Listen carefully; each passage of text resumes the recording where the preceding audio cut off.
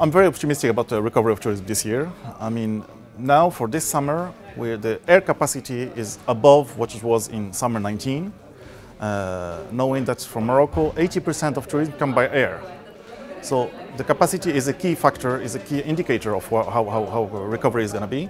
We have a chance first to have a big Moroccan diaspora abroad, which is also securing the airlines to put seats.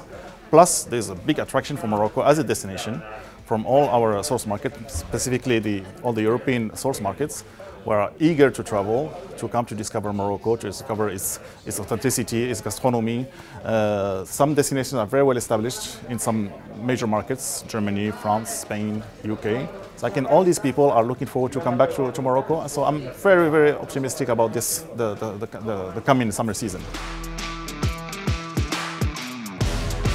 Well, Morocco has different hidden gems, indeed. The ones I can't select any, but I will recommend some. Dakhla, number one. Dakhla in the very south of Morocco, which is just a combination with desert dunes directly on the Atlantic Ocean, just beautiful. It used to be a spot for kite surfers only, but now it's becoming more and more an established destination for couples, for families, young families with kids, and for spa treatment. And basically, it's a fantastic place just to escape, to disconnect completely from your daily life.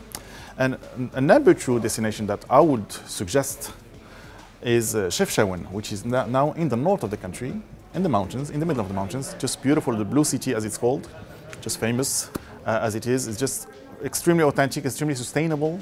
Gastronomy is fantastic, the population of the north is just fantastic people. And the place, it's an amazing hotspot that is booming now, and I'm quite sure that in coming years it's going to be a major destination as well. Well, we have a very close relationship with all our partners, airlines, all the major players. Two ways where we are very useful for airlines. First, data.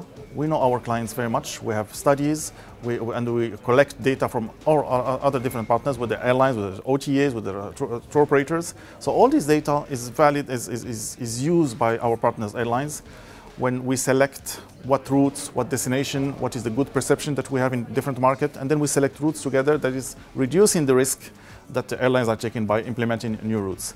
And the second way to collaborate is pure incentives. We give incentives to airlines. We have 2 tenders a year, one for the summer season, one for the winter season, IATA season. We work in the IATA seasons.